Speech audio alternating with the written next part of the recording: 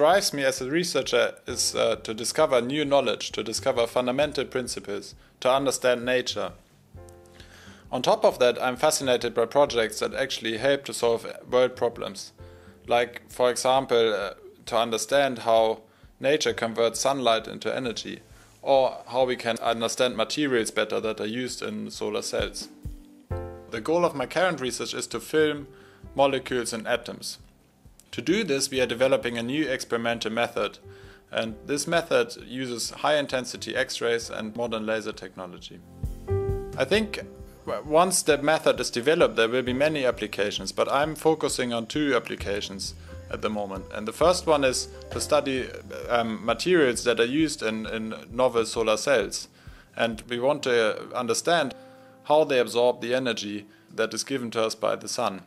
And by understanding better how this process works, we hope to give important input back into research so that others, engineers and other researchers, can develop better materials to make better solar cells.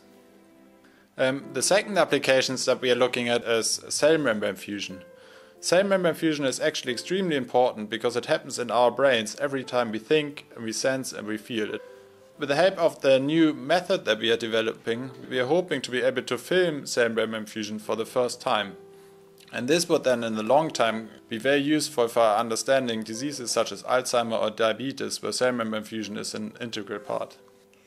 I think in this particular project it will take us 2 to 5 years to establish the method.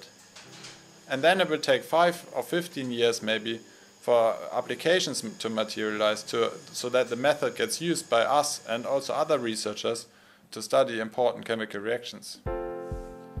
One moment that I clearly remember is when I took a coffee break with a fellow PhD student in Cambridge. This was approximately 5 years ago.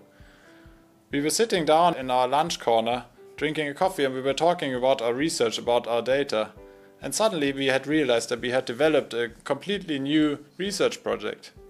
And not even that, we also realized that we had already measured all the data for the research project. So this was exciting because everything was left to do was to set up a model, to analyze the data and to write a publication about this project. Everything happened in just 10 minutes in this coffee break, and it is absolutely impossible to say who had the idea first. I think this is why I remember this moment so clearly, because it was a moment of mutual creativity, which are very rare in life, I think. My motivation for being a researcher is to understand nature, to understand fundamental principles around us. One example comes to my mind when I think about how basic research and applications are connected. And this is actually the GPS system that we are today using in all mobile phones, and many cars are equipped with a GPS system. And it turns out that GPS would actually not work without the help of the theory of relativity, which Albert Einstein developed almost 100 years ago. I don't really think that Albert Einstein knew that this would be important for the GPS system. He probably just developed the theory out of interest to understand the fundamental principle. But this is a good example on how basic research can transform into real-world application many years later after the discovery is made.